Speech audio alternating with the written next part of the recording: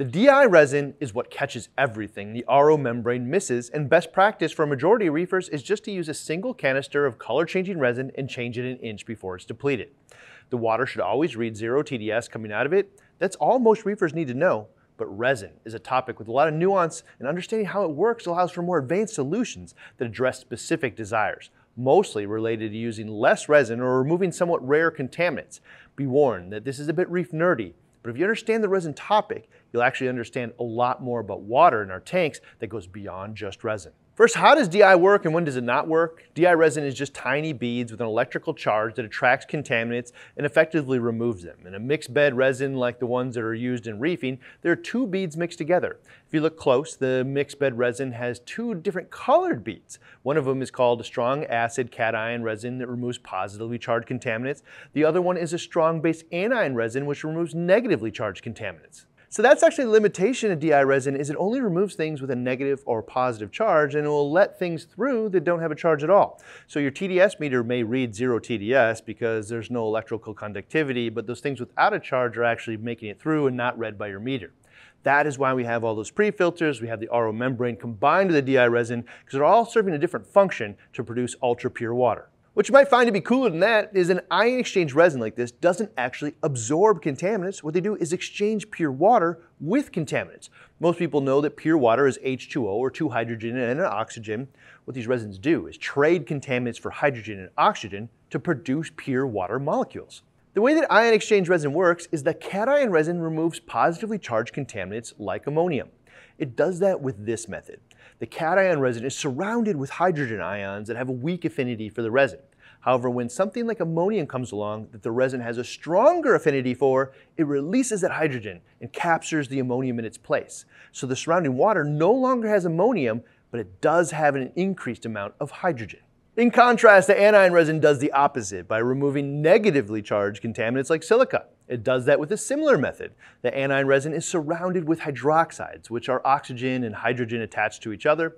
The hydroxide has a weak affinity for resin. When the negatively charged contaminant like silica comes along, the resin has a stronger affinity for silica, so it trades that hydroxide for a silica. Net result is less or no silica in the water, but there are more hydroxides.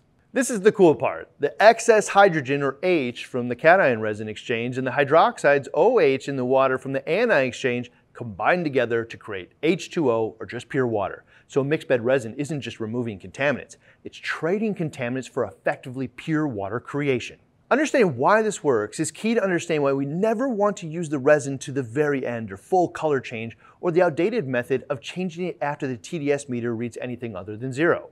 In fact, you'll see why color changing resin is better than a TDS meter alone, and it goes beyond just convenience. The reason is once these resins hit the end of their life and read anything other than 0 TDS, it isn't just a general mix of contaminants being released, it's a concentrated purge of something very specific. To demonstrate this effect, we took some anion resin which removes silica. Our tap water has about 11 parts per million silica, and you can see to remove the silica to 0 or near 0 for most of the test. However, when the resin hit its end of life, it didn't just go back to 11, it hit over 25 parts per million. It purged silica. But once it was done, it started to drop, likely because it was about to purge the next contaminant in line. The reason the resin purges like this is it has a stronger affinity for silica than the hydroxide it started with. However, the resin also has a stronger affinity for nitrate than silica. So when nitrate comes along, it lets go of that silica in favor of the nitrate. One step further, when the resin has a stronger affinity for phosphate. So when the phosphate comes along, it lets go of the nitrate in favor of the phosphate, creating layers of contaminants within the resin based on the weakest to strongest affinity for the resin that all move towards the top, but not evenly. This is the case with cation resin as well, where one of the weakest bonds and first contaminants to be purged is ammonium, which is a form of ammonia that has a weak positive charge, but the resin can remove it. Our water has 0.9 parts per million ammonia, presumably from the chloramine, so lots of people have a similar amount of ammonia. Initially, the cation resin can remove it all or near all, but once it gets depleted, it doesn't just go back to 0.9, it nearly triples that during the purge to 2.4 parts per million, and then starts to fall off for the next weakest contaminant to purge. The purge effect is why we suggest swapping the resin once the color change is about an inch from depletion and not trying to ride the razor's edge all the way to the end. And it might also be apparent now why the color change is more valuable to most reefers than a TDS meter. The color change allows you to predict and completely avoid a problem where the TDS meter only detects the problem after it's happened. A TDS meter is still wise for membrane performance, and to be sure with peace of mind with the DI resin because the indicating dye is not perfect in rare cases. But combined, color change backed with TDS meter is the best practice solution. Now in most cases, these anion and cation resins are all mixed together in what's called a mixed bed resin. There's a different way to do it called a dual bed, where the cation resin's in the first canister all alone and not mixed. A second canister filled with anion resin alone, often followed with a mixed bed canister for polish. In our testing, that produced the purest, lowest conductivity water that treats for some of the hardest to remove contaminants.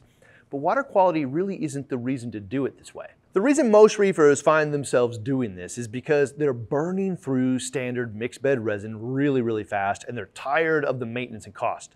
By far the most common cause of rapidly depleting DI resin is carbon dioxide in your water or something else that's consuming the anion resin. In a color-changing mixed bed resin, the cation resin is largely brown, and the majority of the anion resin beads contain a blue dye, making them various shades of blue to clear depending on how much that dye they picked up.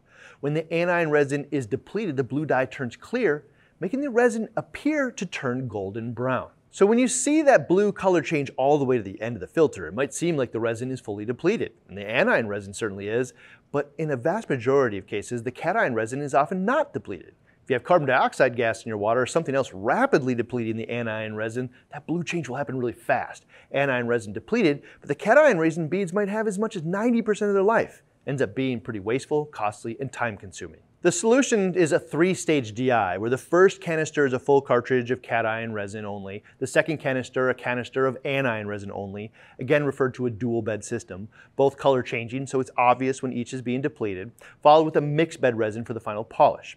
Once you do this, it's not uncommon to find that the anion resin cartridge now lasts 2 times as long as before, and you change out the cation resin between 3 and 10 times less often.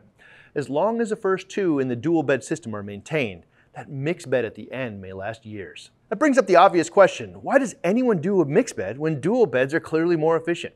And why is there a mixed bed at the end of this system? The answer is while dual beds might be more efficient, they don't work quite as well at purifying the water. Something that we tested and confirmed here and it investigates. The reason the dual beds work well, but not as good as a mixed bed, is the dual bed of separate cation and anion cartridges are essentially single pass systems where each filter pulls out what it's going to pull out based on electrical charge at that exact moment. The mixed bed is different. By mixing the beads together, it's effectively similar to creating hundreds of thousands of small little filters inside of a single cartridge, where each bead has an opportunity to change the contaminant's form to something that the resin has an affinity for. Mixed beds are just universally accepted as producing much pure water by every industry that filters water. So that's why you don't see reefers use dual beds alone, and they always have a mixed bed after. One note about that third canister of mixed bed resin that's used for polish is the color change is less reliable because it's not obvious if your dual bed system is allowing more cation or anion contaminants through and which one's going to be depleted the fastest in your mixed bed. There are 2 types of mixed bed resin that have different dyes, and you're going to pick one based on what you think or experience tells you is going to deplete first in your system. The standard type 99% of reefers use is where it presumes that the anion will deplete the fastest, so the dye is in the anion. But you can get mixed bed where the cation's dyed. We call this Pro Series mixed bed simply because only a pro with a very specific desire would use it. You could explore both types, but a non-color changing mixed bed in a TDS meter would work well as well. Keep in mind that as long as you maintain those first 2 stages of the dual bed, the mixed bed should last a very long time, often a couple of years. It's important that if you do implement the dual bed setup, that the cation resin's first, anion second, and there's no use testing TDS between the 2. It might seem logical that the first will have removed some of the TDS, and it does, but what it also does is mess with the conductivity in a way that the TDS meter doesn't read it that way. In fact, often it reads higher. Also notable that the cation resin also has a very strong odor to it, so don't get caught off guard when you open it and pack your resin. Another tip here is if you have a lot of DI resin consumption, often has nothing to do with the resin itself or what's in the water, it's actually pressure on your system. And 50% of the time, it's just because the flush kit was left open. Close it and the problem is solved. Now that we've made the case, do you agree with the counsel that we shared at the beginning of this video that 75% of reefers are best served with a 5-stage RODI with dual universal blocks, a single 75 gallon per day membrane, running at least 50 PSI, and a single mixed bed DI? Change out the sediment filter when the pressure drops, carbon block every 12 months, membrane every 3 years, and DI an inch before the color change reaches the top. If not, what do you recommend to other reefers or use yourself? Next episode of 52SC, one more source of pollution in the tank that most don't think about, but is undeniable all the same. Some of it we can't prevent, but we can account for it and make them a non-issue. Pollution from the environment and other tank inputs, coral warfare, air, hands, equipment, additives, and to a much smaller degree than you might expect, salt mixes. That and the entire 52SE playlist right here.